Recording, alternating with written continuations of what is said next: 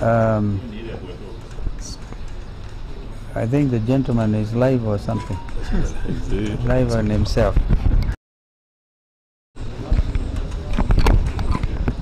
We have come this morning, quite a team, because on the advice of a doctor, we saw Dr. Gikonyo last night and what he said. So although we may have wanted to come last night, but we realized that the second deputy president, Honorable Rigathi, needed a lot of time with the doctors. But this morning, we are privileged that Dr. Gikonyo has allowed some of us to see him. I have been able to see him along with Mheshimiwa Eugene Wamalwa and Senator Nyutu on behalf of the senators who are here. And so we thank God that he looks stable, and of course it is upon the doctors to continue concluding the investigations that they were doing. So that is what we can say as of now. We all watched what happened in the Senate, and some of you may have seen the interview that I conducted on Citizen Television, where I predicted that things were going to move very, very fast. The whole thing predetermined. I once was Deputy Speaker of Parliament, and one of the worst mistakes you can make as a legislator is to anticipate debate. The whole National Assembly anticipated the outcome of the deliberations of the Senate. But we want to thank the senators. We want to thank the legal. As has been said, it is historic, and it's all because of Constitution 2010, which is why we are saying he is the second deputy president. Even as we speak, he is still deputy president. So I was the 10th vice president. Eugene Wamalwa's the elder brother was, what version was it? The eighth. The eighth. So these things are important. It's part of our history. It's part of our heritage as a people. And we are in the process of consolidating our nationhood as a country within the community of nations. But what happened in the Senate last night was, as historic as it was, it had serious flaws. And clearly, I think Kenyans should expect a protracted legal arguments, because we didn't even discuss this with the Honorable Gachagua, but we are aware that his teams have already moved to court. It's expected. And as senior counsel, I can tell you that you cannot, the law of natural justice demands that no person, man or woman, shall be condemned unheard. And it was all there. Senior Counsel Paul Muite, leading a very strong team, were able to argue with regard to what the Constitution at Article 145, 5B says. Before the vote, before the Senate took the vote, they could only do so after affording an opportunity to Deputy President to defend himself. There were other arguments, of course, by Senior Counsel Jim Orengo and Tienda Molo on the other side, and Gumbe. Yeah, so we respect all of that. But truth be told, this whole thing smacks of injustice, gross injustice, political manipulation, and all of us know this is a political trial. And therefore, once again, we want to thank the senators who stood firm on both sides. We can't condemn even those who voted for the impeachment, we can't condemn. They did what was their responsibility, regardless of what may have happened in the back rooms or wherever. And then the country continues to learn a lot from this impeachment process. So once again, we wish Mheshimiwa Rigathi Gachagua very quick recovery, and we thank God that he has spared his life. He's the giver of life, and by his stripes, we believe that Gachagua will be healed. Kama kuna kitu mwenzangu angeongeza, anaweza kuongeza, and one senator maybe, and ones who are on the kwa Kiswahili ndio nikusema, basi nikusema kwamba tumemwona pata fursa ya kumwona Mheshimiwa Rigathi Gachagua, naibu wa rais wa awamu ya pili chini ya katiba 2010, na tunashukuru Mungu kwamba anaendelea vyema kulingana na ripoti ambayo tumepatiwa na madaktari, lakini bado ako na udhaifu, na kwa hivyo atunge hata kumzungumzia hata zaidi. Tunamtakia kila laheri, lakini huku tukizidi kumtakia uponyaji wa haraka, hatuna budi ila pia kuangazia yaliyofanyika jana kwa seneti. Tuwapongeza wale maseneta ambao walichukua msimamo wa kikatiba, lakini kama wanasheria, mimi mwenyewe najiunga wazi na yale ambayo Mheshimiwa Senior Counsel Paul Mwite aliyazungumzia ya sheria kikatiba, na mambo yao na haya maneno ni wazi yataangaziwa kindani sana kwa mahakama. And we continue to insist that the last line of defense for the future of this country remains our judiciary. So we want to urge that justice reign, even though the heavens may fall, but may justice reign. May justice reign in our courts. May there be men and women able to avoid a situation of state capture. As we have said, this country's economy is under state capture. Or have said it openly before, that the legislature itself is under capture executive. And we will, as a people's loyal opposition, continue to talk to Kenyans, have conversations about that fearlessly, knowing that this is a country under God. My colleague can add something. Myself with the comments of Senior Counsel Stephen Kalonzo Musyoka, particularly on the issue of violation of the basic rules of natural justice. And he has said one of those basic principles of natural justice is that no one should be condemned unheard. Yesterday was a sad day for this country because His Excellency Rigathi Gachagua, who had submitted himself to the jurisdiction of both houses of parliament and never missed a sitting, never was late, both in the National Assembly and in the Senate.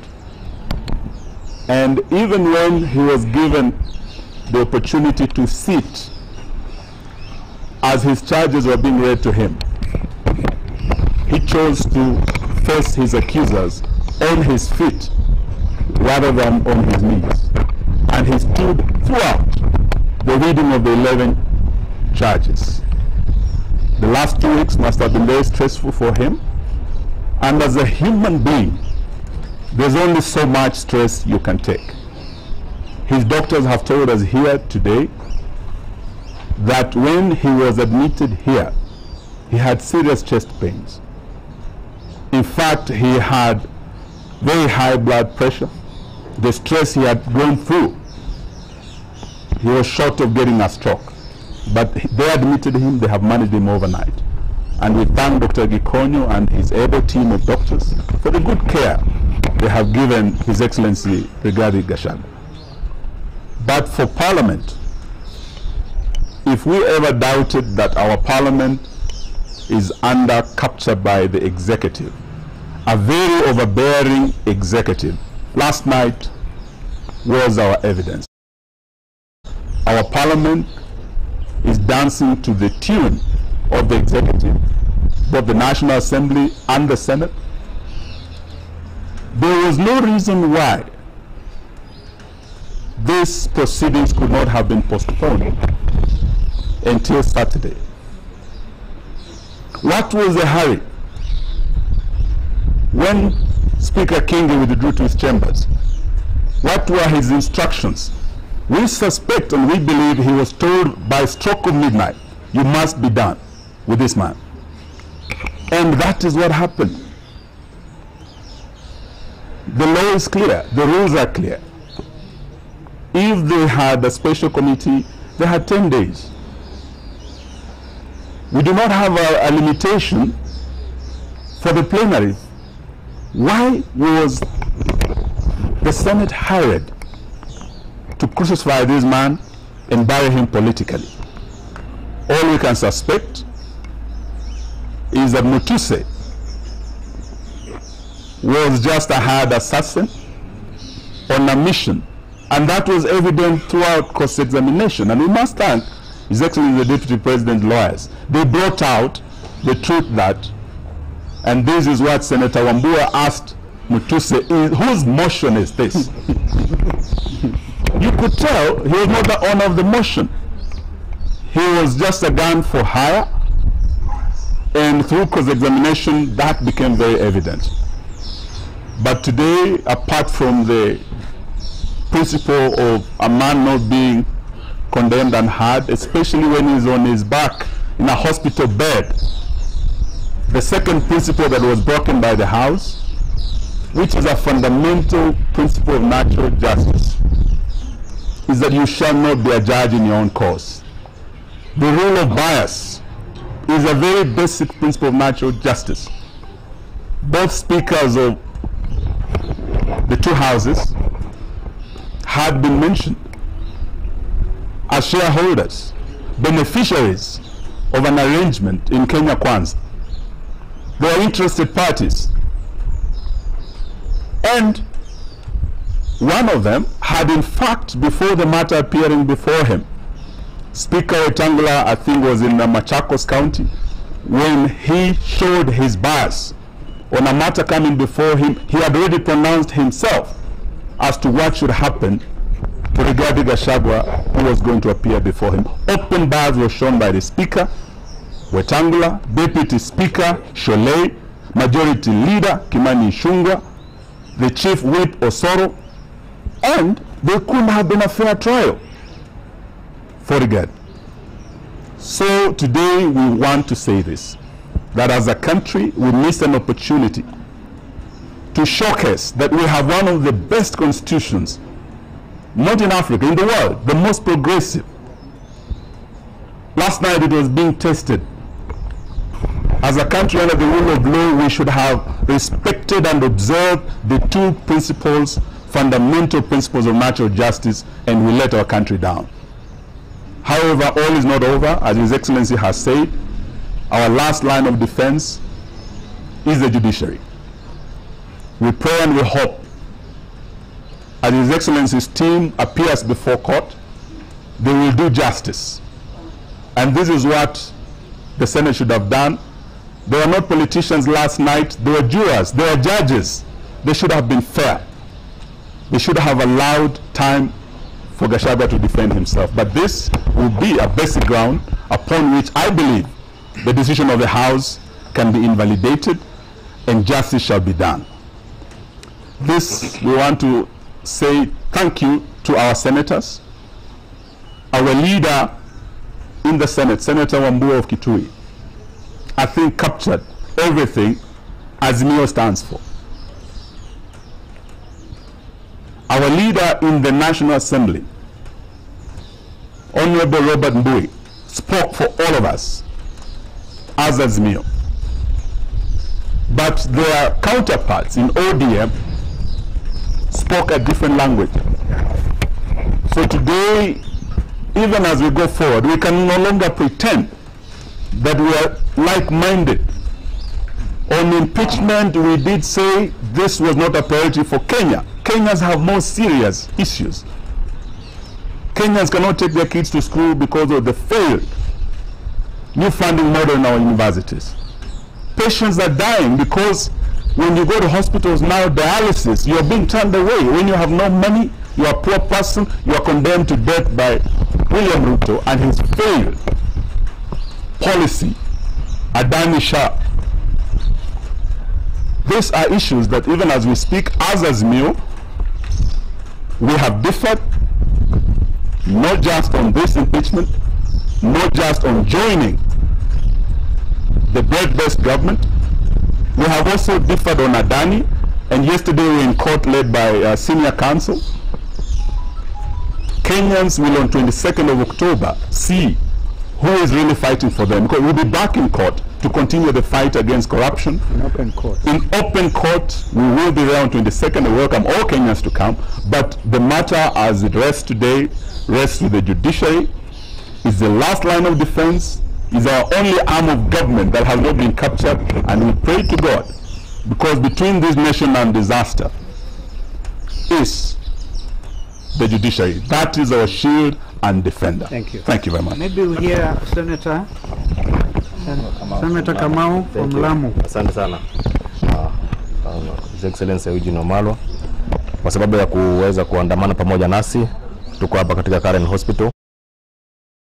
Tumekuja hapa asubuhi ya leo kuja kuona His Excellency the Deputy President Rigathi Gachagua, ambaye nyote mnajua kwamba kuanzia jana aliweza kuletwa hapa akiwa mgonjwa na anaendelea kupata matibabu. Tumeweza kuongea na daktari ambaye anamhudumia na amesema kwamba bado matibabu inaendelea, na kwa sasa hawezi kuweza kuongea kwa sababu anaendelea na matibabu. Jambo nataka niseme ni kwamba jana, mnajua vile ilitendeka, ya kwamba naibu wa rais Rigathi Gachagua alikuwa aweze kuingia katika bunge la Senate, aweze kujitetea kutokana na mashtaka ambayo alikuwa amekelewa na Mutuse, na mnajua kwamba haikuwezekana kwa naibu wa rais kuja kujitetea kwa sababu aliweza kugonjeka kabla ya yeye kuja kujitetea katika jumba letu la Senate. Nataka niseme kwamba ni jambo ambalo lilihuzunisha zaidi kuona kwamba Mheshimiwa naibu wa rais aliweza kuhukumiwa bila kusikizwa. Hilo ni jambo ambalo limeweza kushangaza sana nchi yetu ya Kenya, kwa sababu sheria inasema kwamba kila mtu wako na haki ya kusikizwa. Kama umeshtakiwa, uko na haki ya kujitetea, lakini tunaona kwamba hakupata nafasi na haki ya kujitetea. Sisi tuliweza, mawakili wake waliweza kuomba nafasi apewe mpaka kesho, siku ya Jumamosi, aweze kuja kujitetea katika lile bunge, na baada ya sisi kujaribu kuunga jambo hilo mkono halikuwezekana. Waliendelea na kazi ambayo walikuwa wameamua kufanya, na nataka niseme ya kwamba tulijaribu kwa uwezo wetu, lakini tulishindwa kwa sababu kule bunge ni numbers ambazo zinafanya kazi. Nataka niwashukuru sana wale senators wa kutoka mlengo wa Wiper Democratic Movement ambao walisimama na sisi katika hii vita ya kutetea naibu wa rais kutokana na mashtaka ambayo sisi tulipoyasoma tuliona kwamba ni mashtaka ambayo hayakuwa na mwelekeo, na walisimama na sisi na tuliweza kupambana vile tuliweza. Lakini tunasema kwamba tunaombea naibu wa rais afueni ya haraka wakati ambapo wanaendelea kupata matibabu katika hospitali ya hapa Karen Hospital, na anajua kwamba Mwenyezi Mungu ataweza kumsaidia na ataweza kutoka hospitali na ataendelea kuweza kufanya kazi yake. Mimi nataka niseme ya kwamba ni jambo ambalo ni la huzuni sakilisha watu wa kaunti ya Lamu, na waliniambia kwamba nisimame na naibu wa rais. nilisimama na yeye mpaka mwisho kulingana na mujibu na haki ya watu wa kaunti ya Lamu. Nataka nishukuru sana watu ambao walinituma katika hili bunge la Senate kuwakilisha, na wanapotoa sauti ni wajibu wangu kama kiongozi kuona kwamba nimesimama na vile ambavyo wananchi wa kaunti ya Lamu wamenituma kufanya. Asante sana. Asanteni. I think that's okay. Naona tayari umetaja kuna Rigathi kama DP. Tayari kuna jina jingine ambalo limependekezwa na Rais William Ruto ambalo ni jina la DP. Hili linatuweka wapi kama taifa na kama wakili? Kutajwa ni one thing na kuidhinishwa ni jambo lingine. Hivi tunavyozungumza, His Excellency Rigathi Gachagua is the second deputy president of the Republic of Kenya, but we shall see what happens going forward. Kilinganisha kwamba yeye tayari mawakili wake wameenda kwa mahakama na vile vile bunge pia inaendelea na hizo shughuli zingine ambazo wamezitaja. Another question? Tuwashukuruni sana. Thank you. Asante.